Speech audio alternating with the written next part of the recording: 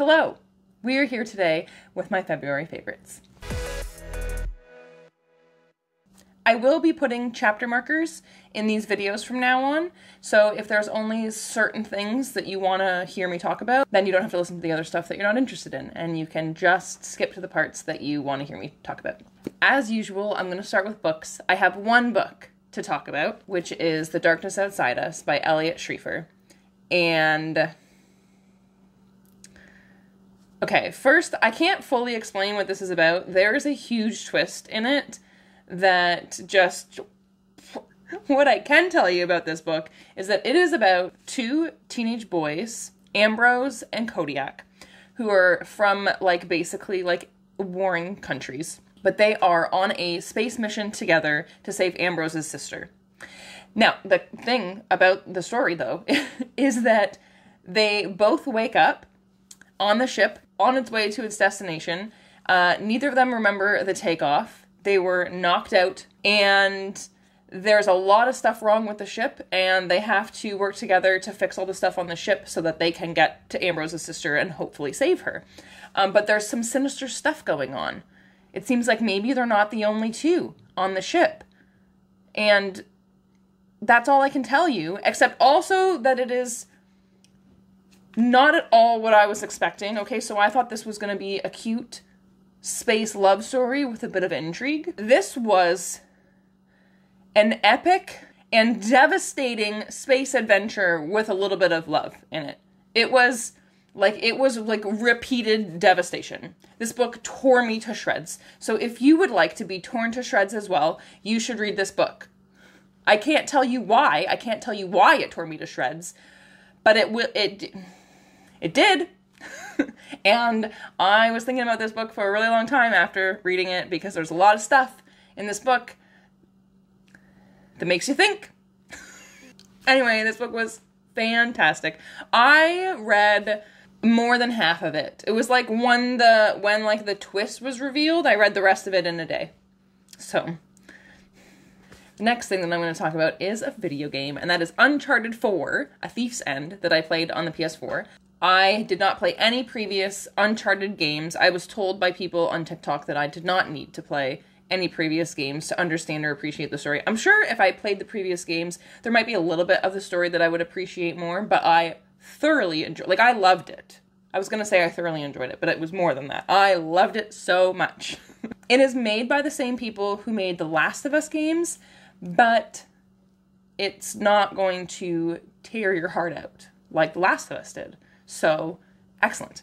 I loved that about it. Uncharted is about treasure hunters, and this one specifically is about Nathan Drake, the main character, and some other people, who I won't say because maybe spoilers, are on a quest to find the pirate Henry Avery's treasure, because there's lots of it. But then, of course, there's other people who are also looking for the treasure and want to get there first, and, they shoot each other and stuff.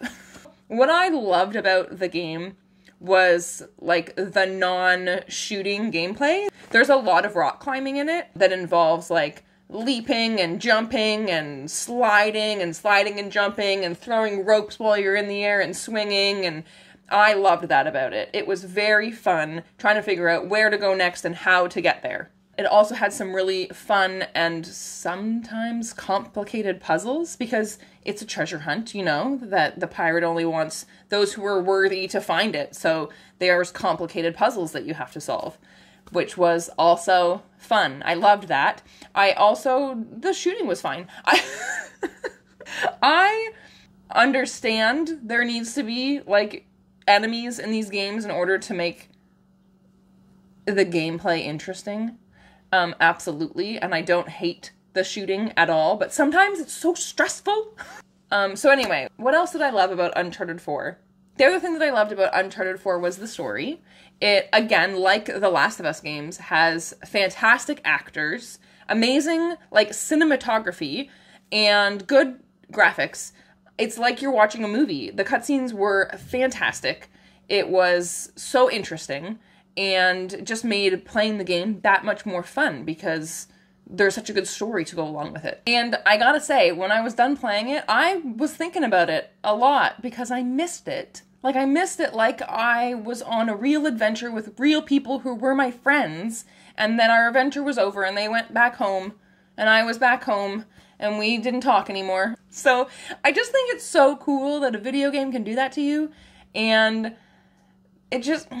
fantastic. I will definitely be playing this game again. I'm actually torn, because I don't know if I want to play it again on a super easy mode, so just so I can enjoy the story and the adventure again and not have any kind of stress involved, or if I want to try and play it on a harder level than what I played it on. I don't know what I would rather do. I don't know what sounds more fun. I guess it depends on the mood that I'm in. I can do either or, depending on my mood, and both are okay. My next favorite is that when I played Uncharted 4, I recorded it for a playthrough. And it was so much fun. My mom played it. I say played it with me. She watched. But she also was, like, a part of it as well because, first of all, we were both talking about it as we played it. Like, as if you were, you know, watching a movie and talking about the movie as you're watching it. And also she helped with puzzles and ideas on where to go and how to get certain places. So we, like, essentially played it together. And it was so much fun. And I also think that our commentary is hilarious because a lot of the game revolves around heights. And my mom, I mean, I don't like heights either, but she has a much stronger reaction to the heights in the game than I do. And it's hilarious. It's fantastic. I am also having so much fun editing the playthrough. For one, because like I said, I miss the game like they're my friends. And so when I'm editing the playthrough, I get to hang out with them again. And it's so much fun. And it's also just so entertaining because I get to hear mine and my mom's commentary that I didn't realize we had said while we were playing it, or that I didn't realize was as funny as it is. It's also interesting because there are pieces of the story that neither of us picked up on or got, like we completely missed when we were playing it the first time, because the way, like, you're immersed in it and, like, the whole action of the game as well, and it kind of makes you not pay attention fully to some of the story. This happened to me when I played The Last of Us as well. When I was editing my playthrough for The Last of Us Part 2, I was like, oh my god, I totally missed this when I was playing it. Which I don't understand how, because they're saying it, and I do not remember this. There was a lot of that happening in the editing of the playthrough for Uncharted, which is fun. In the first episode of my playthrough, we're talking about our opinion and thoughts on something that is happening. Oh, I wonder if this is what's happening. When clearly that's what's happening because it was mentioned 2 minutes prior and we both missed it.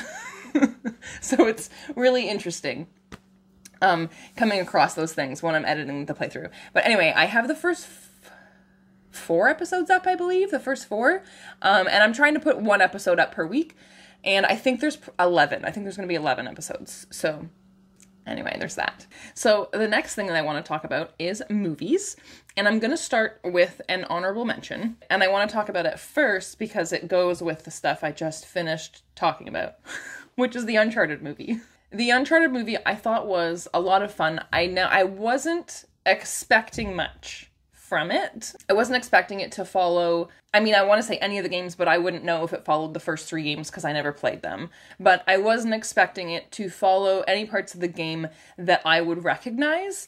I was expecting there to be pieces of the game, like, you know, as like nods to the game and stuff like that in it. And that's basically what there was. And it was fun. I didn't think that I was going to like Tom Holland as Nate, but I did actually quite enjoy him. And what I did like about the movie was that there were still some emotional aspects to it that I thought Tom Holland did a good job with.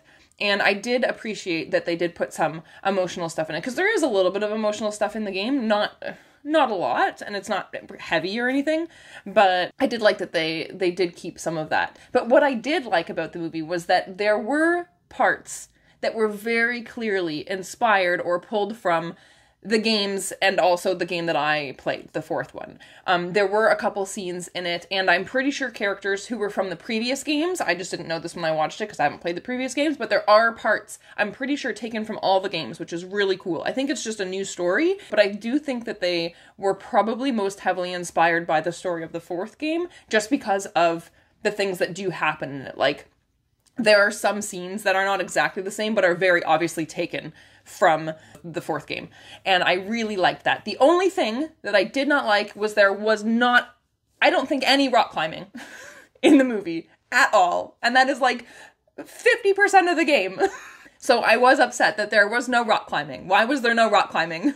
But there was some swinging, There was a time when they had to boost someone up onto something, and there was 1 or 2 times where, you know, like they had to jump and grab onto somebody and help them come up. And then there was some like grabbing onto something and pulling themselves up with their strong upper body, but none of it was on cliff faces or mountains or anything. But it was fun, and all the nods from the game and the things that were clearly pulled from the games was a lot of fun to see. And also Nolan North, who plays Nate in the games, had a little cameo, which was very exciting, and I loved that. It was a fun movie. I would watch it again. I wanted to talk about it.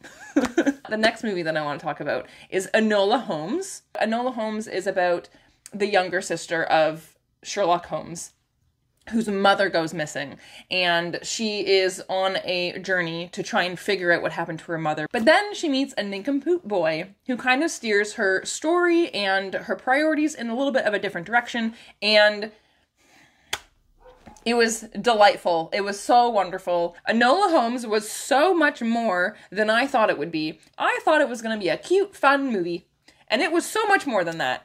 It was, first of all, it was cute and it was fun. But it was so delightful and wonderful and empowering in so many ways. And also, the parts about it that were delightful was it's not just a voiceover of Enola Holmes, like she talks to the audience a lot, and I love the way that she does it. I am not always a big fan of movies that have narration, unless it's like, I don't know, really good narration. But a lot of the times I feel like it's not needed.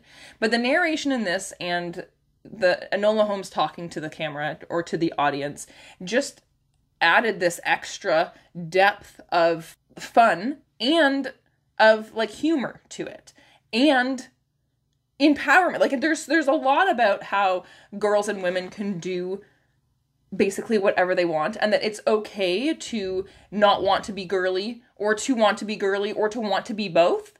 And I loved that about it. And then the next one, Enola Holmes 2, we watched the sequel, and it was just as wonderful and delightful. It had a little bit more mystery and intrigue than adventure from the first one, but still delightful. I can't tell you what it's about because spoilers, but watch both of them. They were so good.